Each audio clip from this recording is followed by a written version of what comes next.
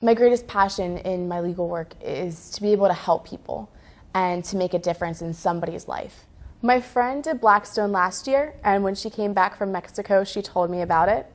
And it was the first legal internship that I had heard of, and I became interested in it. I didn't know what to expect going to Blackstone, but it was a wonderful learning experience, and I was being challenged in learning different realms of policy and legal issues that I really hadn't had to comprehend or wrestle with before. At the House of Representatives, I work for the Committee on House Administration, and I'm down in their legal department, and our focus is on election law.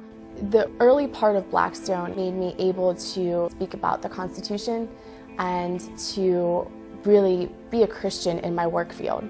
Being at Blackstone, you realize we're no longer alone. We have this whole network and support system of people who believe the same things and that are there to encourage and support us and help us promote our Christian values.